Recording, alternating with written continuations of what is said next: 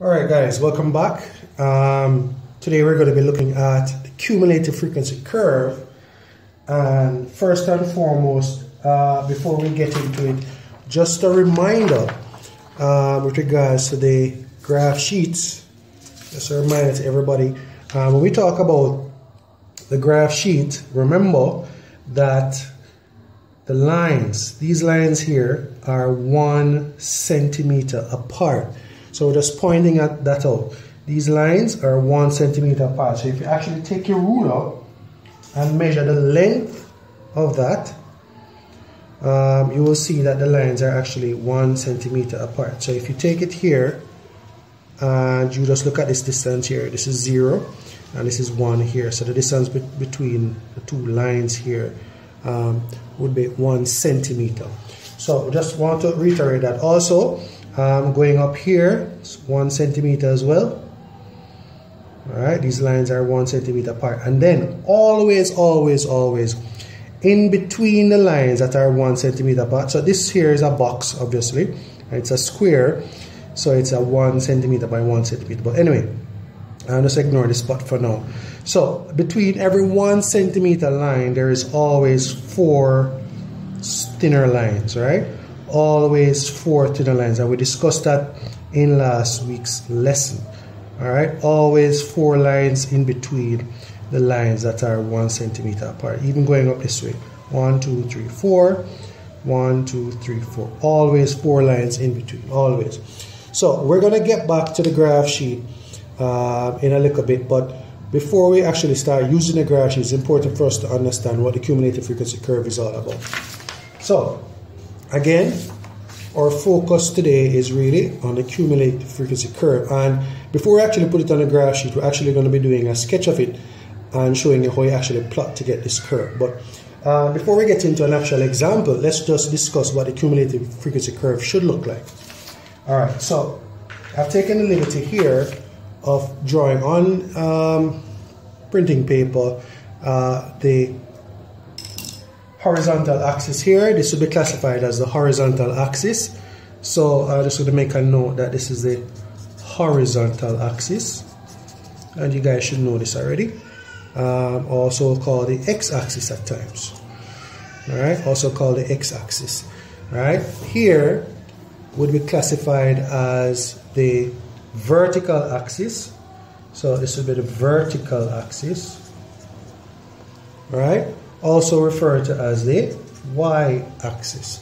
So it's very important for us to understand right away that, just to reiterate, because you guys should know this from quadratic graphs, right?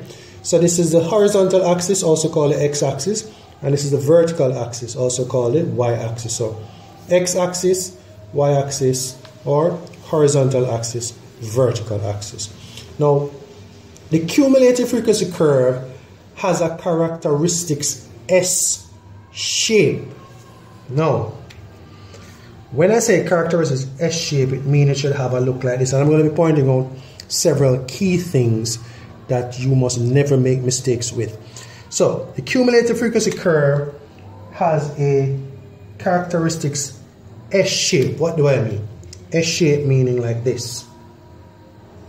Just a look like that. Alright? Kind of look like an S, right?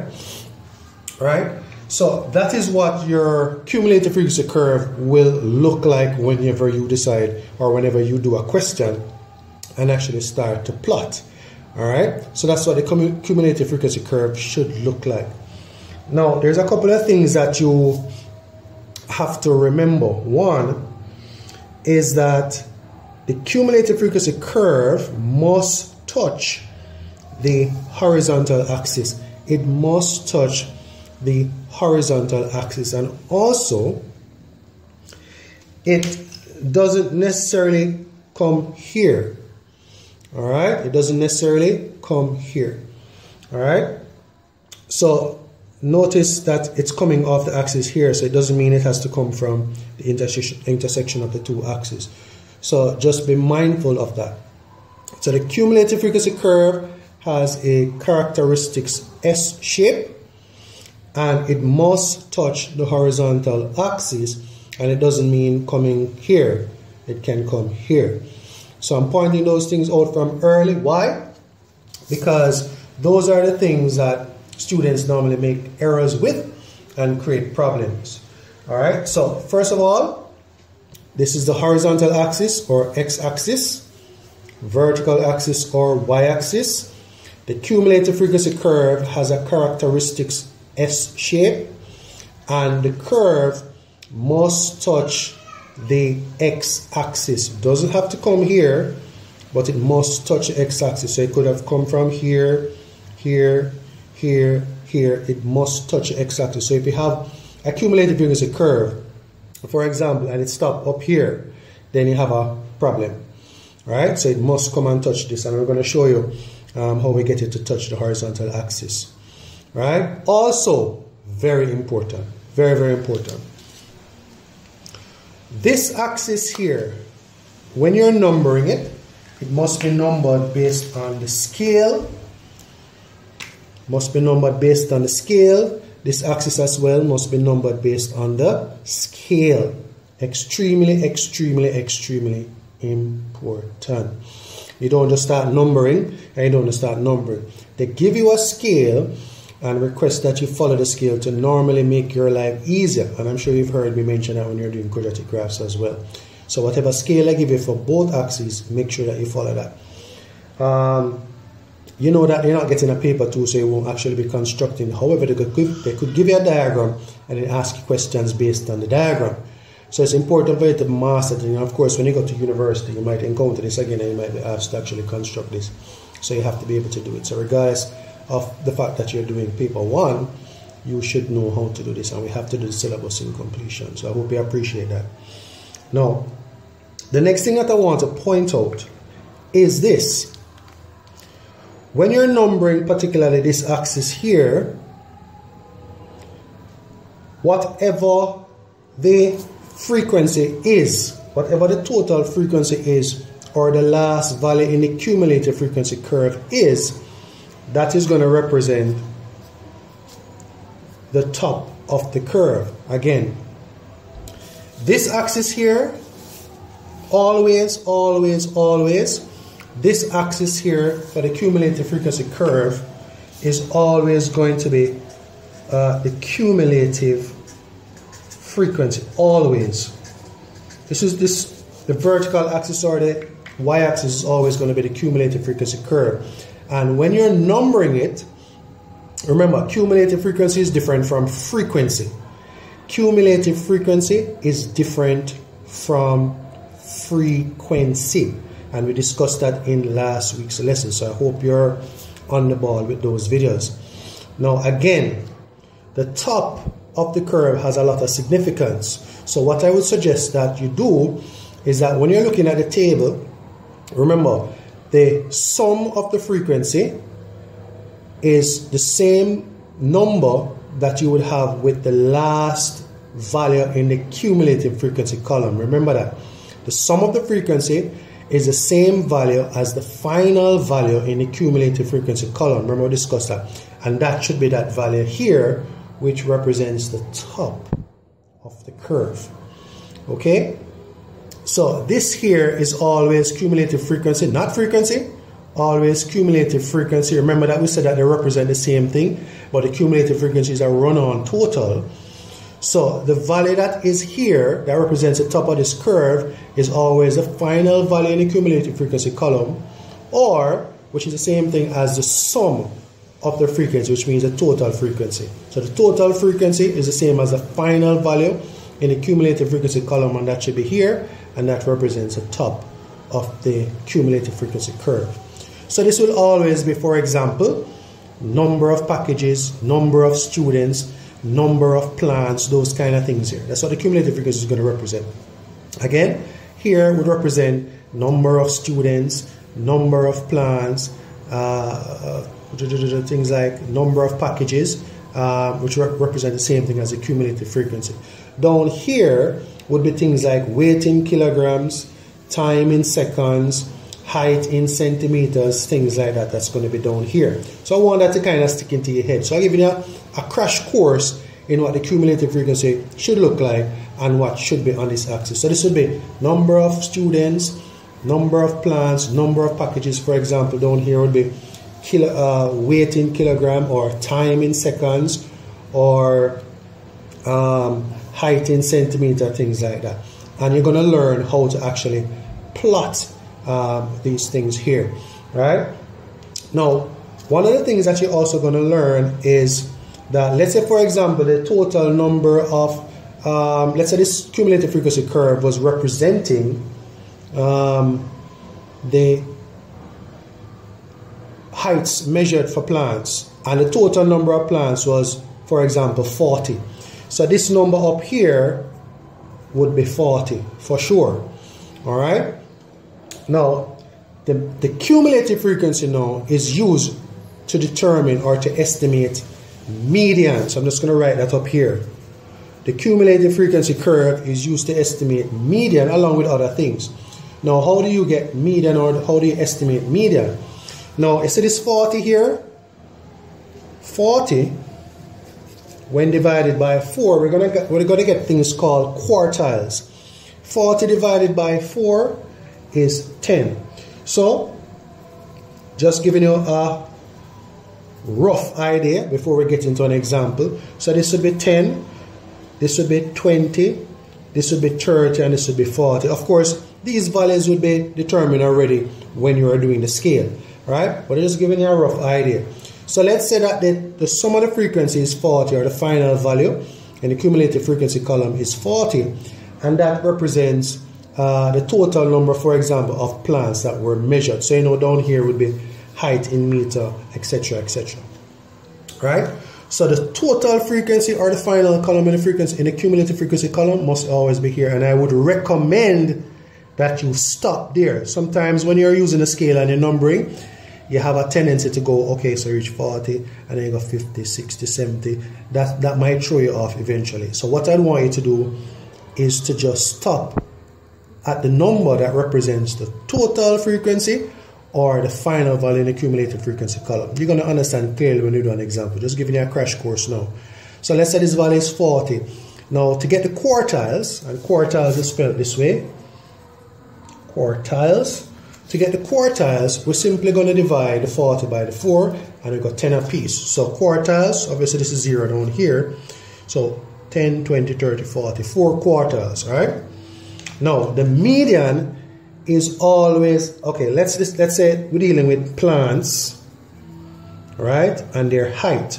So somebody was doing an analysis of the height of plants. So this here would represent number of plants, crash course as I said, number of plants, and here would represent the height of the plants, and let's say it was in centimeter. Okay, crash course. When you're doing an actual example, you're going to see clearly what I'm doing, but just pick up a few things from now. So, what we're going to be doing now is showing you, after you've plotted the graph on graph sheet, to show you how you're going to determine or estimate the median weight, or sorry, median height, since we're dealing with heights of plants, so median height. So what we're going to be doing here is the median, it means middle value. If you remember that from previous lessons, median means middle value. Median means middle value. So what is the middle of 40? 20. But 20 is not the median value. We're going to be using 20 to determine the median value. In this case, it would be median height of the plants, the middle height of the plants, right? So how you do that is you have 10, 20, 30, 40, obviously, right? And we've numbered them here. Now, the median height is going to come from the midpoint, or the middle of 40, that is 20. So what you do is you use a ruler, find the 20. A lot of times students say, oh, the median height is 20, but height is down here.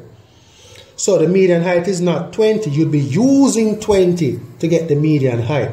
So what you do is you take a little ruler, or you follow the line on the graph sheet, come across here, and then when the line touches the actual curve, you come down here vertically, and wherever it touches this point, that value, whatever value is here, whatever value you read, that would be the median height. So we're only using the 20. Why? Because the 20 is half of 40. or it would be representing what would be used for quartile 2 to get the quartile 2 value, right?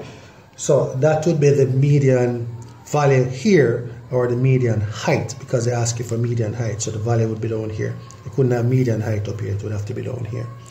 All right, now to get quartile 1 value, so this here would actually be using a quartile 2 amount to get the value here for quartile 2 essentially. So we're basically dividing the top, whatever top value here for the curve is, we're dividing it by 4, and then you're actually going to get 4 parts. All right, so 20 would not be quartile 2 value, would be using 20 to get the quartile 2 value, and the quartile 2 value is the same thing as the median. So we find half of 40, carry it across there, bam, whatever reading that is. And remember, you have to be careful when you're reading between the lines here. That would be the quartile 2 value, or the median height in this particular case. Now, quickly, next thing they could be asking us for is the interquartile range. Now, the interquartile range is simply quartile 3 value minus quartile 1 value. Okay? Now, the quartile 2 value is actually the median time. That's different. This business here is totally different from what we just did with the median value. All right? Sometimes they ask us for interquartile range. Interquartile range. Remember, this is a crash course. Just wanting you to pick up on a couple of things right off the bat. So to get the interquartile range, it will be the quartile 3 value minus the quartile 1 value. How do we get that? Remember, we said that the 20 here would be quartile 2, and quartile 2 is 20. We go down here and get the quartile 2 value, which would be the median height. Now, the interquartile range is simply equal to quartile 3 value minus quartile 1 value. So, quartile 3, remember you divide the 40, that's why I said don't go above this. Use a 40, and that represents a top, right? And stop there. Don't go any further because you might confuse yourself. So, what you'll be doing here is, in order to determine the quartile 3 value, right? That will be quartile 3 would be the 30. You carry it across to the curve and come down, and whatever value is here would be quartile 3 value. Quartile 1 value, take the 10. Why? Because you divide 40 into 4 pieces. So if the 20 represents quartile 2, then the 10 is quartile 1, and this is quartile 3. You don't count the 40 in it. All right? So to get the quartile 1 value, which would be using 10, you go across to the curve, come down, and whatever value is here would be the quartile 1 value. So when you get those two values for quartile 3 and the value for quartile 1, the difference between the two of them will be the interquartile range. And that is how you go about finding the interquartile range. The only other thing they could ask you to find is the semi-interquartile range. And a semicircle is half of a circle. So what do you think the semi-interquartile range is? Just dividing the interquartile range by 2. So whatever value you get here, divide that by 2 and get the semi-interquartile range. All right? So again, just a rough sketch and a rough idea of what the cumulative frequency curve is about. Here is a horizontal axis, or the x-axis, and if you don't get everything now, that's fine. Just pick up on a couple of things. Just have an idea of where we're going. An idea is what I want to get from this video. So this is a horizontal axis, or x-axis, and this is a vertical axis, or y-axis. This axis here is always, once you're doing a cumulative frequency curve, this here always represents a cumulative frequency, which in this particular case, if we're talking about plants or somebody doing the heights of plants, this here would represent the number of plants. The cumulative frequency would represent the number of plants in this case, right? Here is, in this particular case, seeing that they're taking the heights of plants, this here would be height in whatever units they're asking us for. So that would be height, right? Now, the cumulative frequency curve has a characteristics S shape, Okay, so if it's not looking like a S, then you're probably doing something wrong. It don't have to look perfectly like a S like this, you know, but it must have this characteristic shape, right? Not necessarily that, obviously. Just this kind of look of an S. And also, it must touch the S, or the cumulative frequency curve must touch the horizontal axis. Not necessarily here, exactly here, but it must be touching the horizontal axis. So if it's not touching, you're not going to get the full marks if you're asked to do a construction of the curve. Right? Now, again, whatever the last value in the table is for the cumulative frequency, and remember the cumulative frequency is a run-on total, which is different from the frequency, but you use the frequency to get the cumulative frequency, if you remember from the previous lesson. Whatever that last value is, with also of the cumulative frequency column, whatever that last value is must come here, and that value is going to also represent the sum of the frequency, and that is going to represent the top of the curve, which is right here. Do not number past that value going up here. Stop at that value. The last value in the cumulative frequency, always stop at that value. Now, when you divide this value by 4, you get what we call quartiles. Not the quartile values, the quartiles, because you're going to use the quartiles to get the quartile value, so to speak. So when I divide 40 by 4, I get 10. So that means 10 will be used to get quartile 1 value. How would do that? Take it across, down, that is quartile 1 value. 20, so 10 added to 10 give it 20. 20 will be used to get the quartile 2 value, which is also called the median value. How do we do that? Take it across to this, and we're going down to here. We're only getting 10 and 20 because we divide 40 by 4. If it was another value here, it would be something totally different here. Now, the 20 would be using quartile 2 value to get quartile 2 to get the quartile 2 value, and that is also called the median value. 10 and 20 is 30. Use that to get the quartile 3 value. And remember I said that the quartile 2 value, which is here, is going to represent the median time, and we can use the difference between the quartile 3 value and quartile 1 value to get the interquartile range. And if we divide the interquartile range by 2, we're going to get the semi-interquartile range, right? Outside of that, the only thing else I could ask you about is probability, which means you'll be using some value up down here.